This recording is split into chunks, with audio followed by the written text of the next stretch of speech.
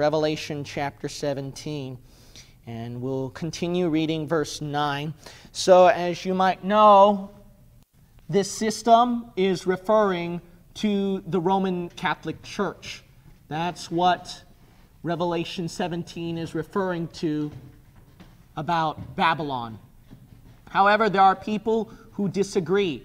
They do not believe that the Roman Catholic Church is going to be the one where it will be considered as Babylon that God will judge. Some of them will say that it's referring to Jerusalem. Now, I think that that could be a good, strong case where it could be Jerusalem. However, that is not scriptural. That is doctrinally wrong. That is doctrinally wrong. You might say, why is that? Because if you look at chapter 18, chapter 18, and you read verse 21, chapter 18 and verse 21, the Bible shows over there that the great city shall be found no more. If you look at the very next verse, it says no more singing, etc. Why, if that's Jerusalem, that's wrong, because if you read the book of Jeremiah and Isaiah, the great city Jerusalem, God is going to have the people sing, and it's going to reign forever. And the government is going to last forever, actually, over there. So that's why it cannot be referring to Jerusalem. Okay, then, what else could it be referring to? So then, other people would say that it is referring to America. Now, you might say, why is it referring to America? The reason why, now, some of you might laugh about that, but actually what they do is that they dig up stuff online on what people would say. And then by digging up online, people would say they found out that Washington, D.C., a lot of the stuff interestingly matches, a lot of the things interestingly matches with what Revelation 17 and 18 describes. Now, we saw so much on Revelation 17, and pretty soon in 18 eventually, where the Roman Catholic Church is undoubtedly described. There are just too many descriptions for that, right? However, if you actually a lot of things can be described there. Now, I think one of the things that's pretty plain about Rome being Babylon is the 7 hills, right? Yeah.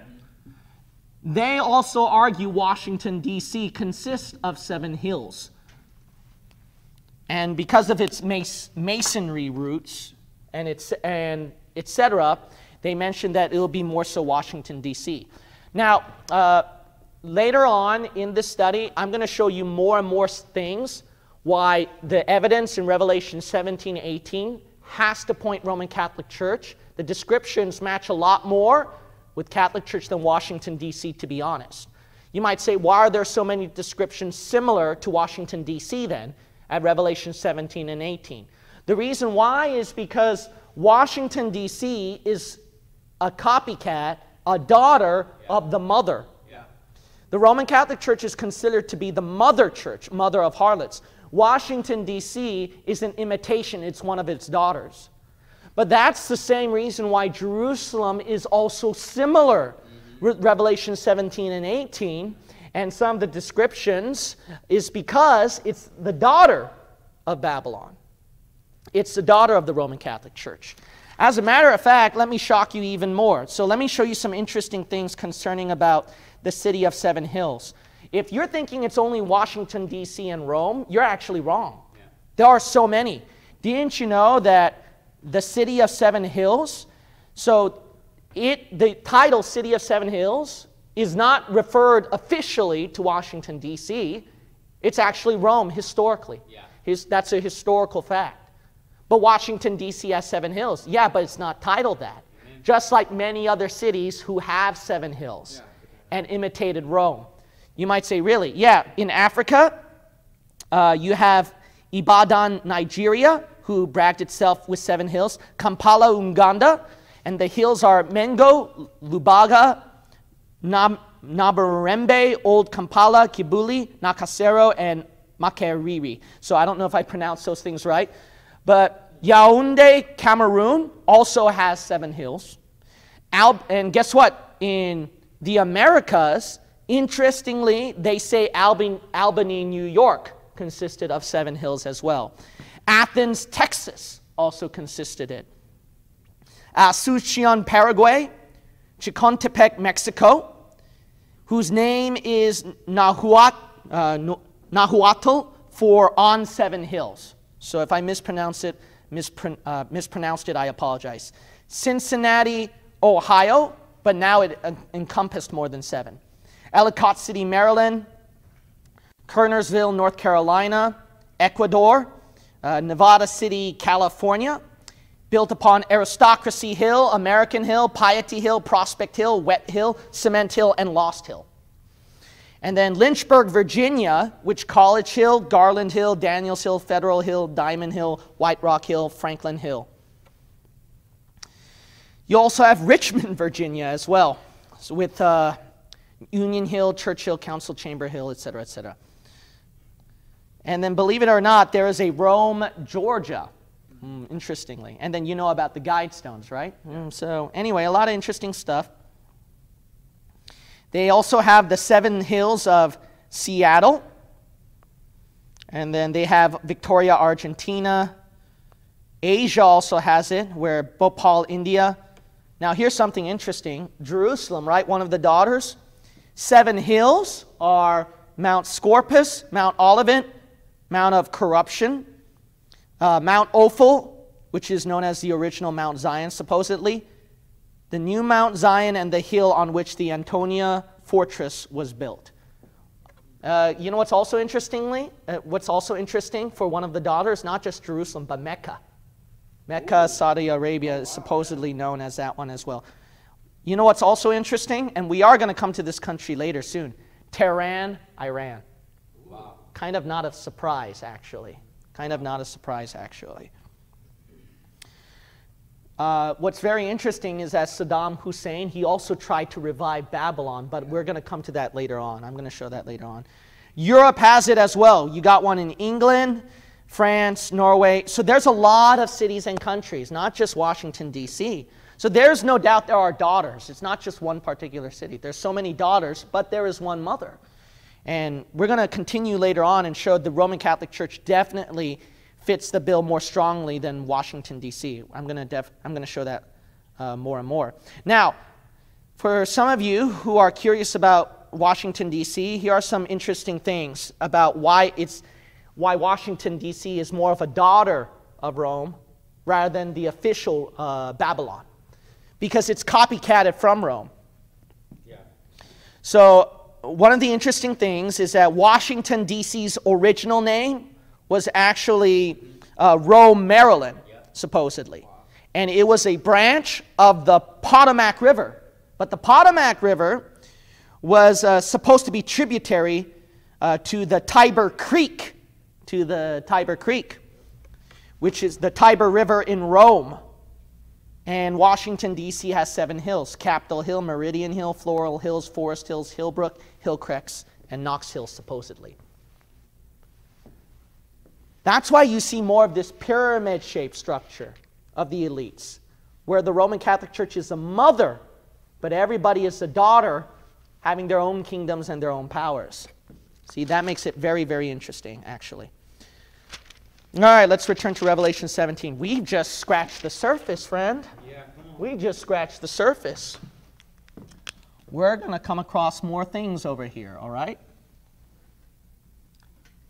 All right, so we got the 7 hills over here. Now let's look at some more things concerning about this whore and the beast that she's riding on. Verse 10. And there are 7 kings, 5 are fallen, and 1 is, and the other is not yet come. Okay, so in other words, there are 7 kings. Okay, 7, 5 fallen, 1 is, so one of them is still going, all right, one of them is still going, and the other is not yet come. So it's future. So this guy is future, so we'll put it down here. Past, present tense 1, the other one will be future. We got that so far? All right, if we got that so far, here's another thing. If this is talking about 7 kings, this directly matches, if this is representing the beast has Satan, it matches with Revelation 12. See that? Because Revelation chapter 12, you can go back there. I'm not going to read it. But if you go back there, Revelation chapter 12 and verse 3, Revelation chapter 12, verse 3, if you recall, so I'm not going to really explain, if you recall, that seven-headed dragon is different from the Antichrist with the 10 horns. What's the difference? This seven-headed dragon has 7 crowns on the 7 heads. The Antichrist has 10 crowns on the 10 horns, okay, representing kings. This proves then, this verse, that the beast is not referring to the Antichrist beast, but the dragon, the red dragon, Satan. Why? Because of 7 kings. See that? Okay, so this proves once more that verse 10 is talking about the 7-headed dragon over here. So this is all referring to the 7-headed dragon over here. If these are 7 kings, then we got to find out who the 5 fallen are.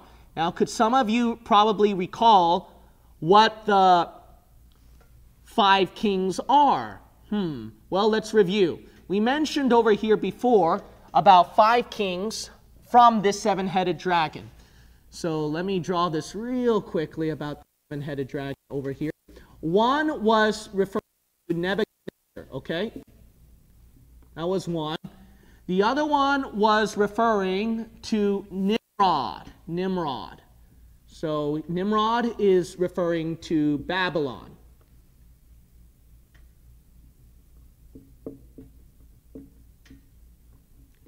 If I were to go in order, then let me do it in order. So first is Nimrod. The second would be Pharaoh, Egypt.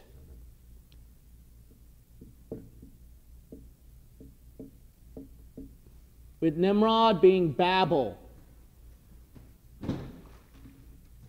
Now these two I'm putting as names. The reason why is because they have the same kingdom. Babylon, actually.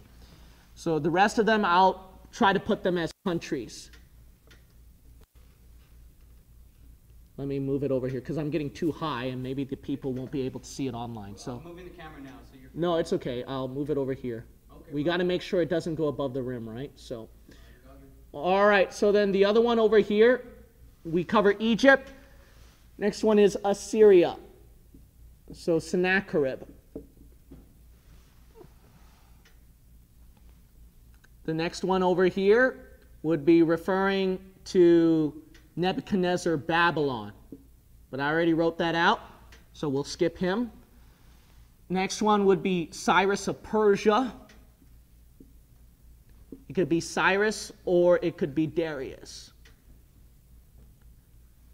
The next one would be referring to Greece.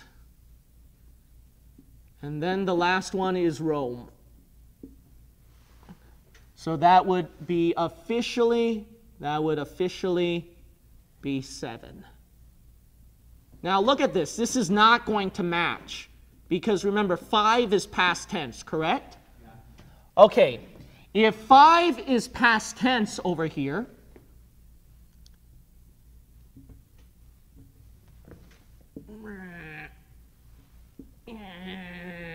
okay. 5 are fallen, past tense. Okay, we can agree with that. These 5, it was long ago at the past, so it didn't happen. Wait a minute.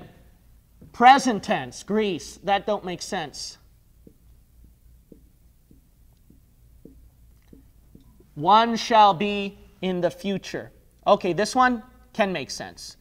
The reason why is, but there is still confusion because didn't Rome pass away, right, at the past? So I'll cover this a little more too. All right, so let's explain some of the things over here. Now, Dr. Ruckman, how he explains this 7-headed dragon system with these past tense, present tense, future tense, he goes this way. He mentions over here that in order to make all of these things past tense, what we could do is that we can combine these two together. You might say, why? Because they share the same kingdom, Babylon. So because they qualify, remember, If you recall in our study of Revelation 12, the heads is representing kings and kingdoms together. Kings and kingdoms together. So it's an empire. So what he does is that he combines these together. So combining these two together, counting it as 1, 2, 3, 4, 5. So then Greece would be past tense then. So thus qualifying Greece as past tense. If Greece joins for past tense, 1 is. So then Rome will be present tense. Can that work? You mentioned it can work for future, Pastor. So why can it work for present tense too? The reason why is because the Roman Empire, it was operating at the past as pagan Rome, through the Catholic Church system, through current events in the past 2,000 years of history, and in the future tribulation, it will continue. See? So whether you put this present tense or future tense, both can work, present here. But we remember now, we gotta put a future tense, right? I mean, if you look at the verse, right? Remember, this is counted as 1. So this is not 2 heads. This should be 1 head, actually. If this is counted as 1 head, and it will be known as Babylon, not split as Nebuchadnezzar, not split as Nebuchadnezzar and Nimrod. So let's put Babylon here.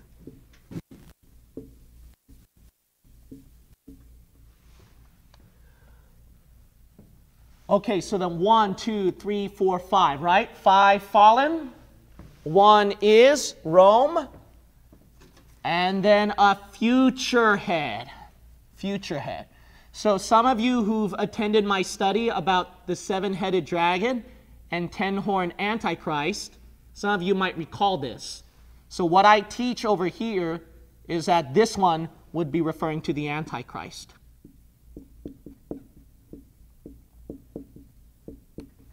And this is future. I thought you said that the Antichrist will be Roman power. Yes, but you got to understand that the Antichrist kingdom was working all the way during present time, even to future. It is the unofficial version of the Antichrist at present, but in the future it will be the official version. You made that up. No, look at the book of 1 John. So keep your hand here, and then we got to look at 1 John. And then we got to go through this soon. That way I can show you all the more neat stuff, right, that you want to look at. So there's a lot more neat stuff that I want to show you. Open your Bibles to the book of 1 John. And then we're going to look at chapter 2. And we're going to look at verse 18. Chapter 2 and verse 18. Now look what John says. Little children, it is the last time. That's like the end time, right? Tribulation, future tense. End days. And as ye have heard, what? That Antichrist shall come. Future, right? So that's the official Antichrist in the future. But John recognizes that there are unofficial versions of the Antichrist at present. Because keep reading. Even now, see present tense, are there many what? Antichrist. Whereby we know that is the last time. Why? Because you had famous Great Awakening revival preachers and Protestant reformers who pointed to the Pope at the Vatican and said, you're the Antichrist. See that? So throughout all that present time, the Roman leaders in power were known as Antichrist. But then they're just the unofficial versions of the Antichrist. The official guy, who's going to join in their ranks, the next Pope that's going to come out, the next Roman leader, he's going to come out. And he'll be the official Antichrist like this. Bow, right? That's his weapon, a bow. Okay, let's return to our main text here, Revelation 17. Okay, let's continue reading verse 10. And when he cometh, okay, so this future guy comes, right? he must continue a short space. So notice that this future king who's going to be coming, he's going to continue only just a short space of time. That's the thing. He's not going to rule forever. Why? Because the Antichrist reign is really going to be a short time compared to Jesus Christ, who's going to reign forever and ever. So during the standard teaching of 7-year tribulation, that's not a long time. It's only at best 7. See.